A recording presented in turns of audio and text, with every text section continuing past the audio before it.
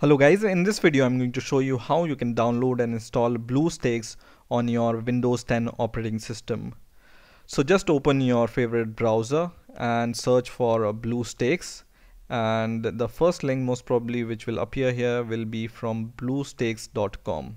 Okay, so just open this link here, and when you are inside this website you just need to drag a little bit down where you will see this download button. Okay, so just click download, and now you will be able to see this executable file which you can save on your computer. So just click save file, which will be saved in your file. So it's a relatively big file, I think 250 MB, so it's going to take few minutes to download. So I will let it download, and once it's downloaded we are going to see how we can install it. So now this BlueStacks installer executable file is downloaded, so I'm going to click this executable file and I'm going to minimize my browser. And now you can see it's extracting this executable file, and now you will see this message, user account control. Just click yes, and now you can see installation of BlueStacks is started, and it says installing BlueStacks. Okay, and by clicking continue you accept terms and conditions, so you just need to click continue here. And this is the location where BlueStacks will be installed on your system. If you want to change the location, you can browse it and then click next, and then click install.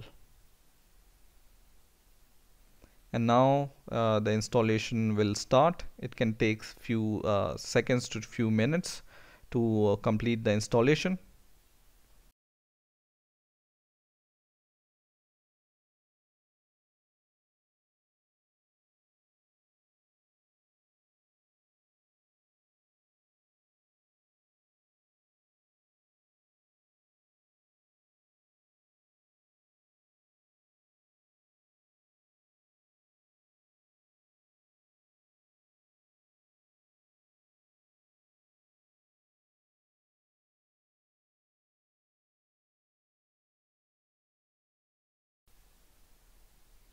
And now you can see BlueStacks is installed on my system, and it's loading all the channels which are available here. And now you can see all apps are loaded here, right?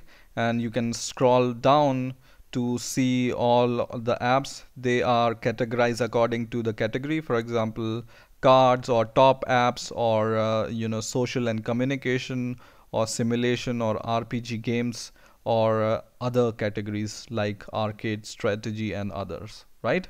So now, for example, you want to install some app, you can just choose your app and just click on it. So just double click on your app,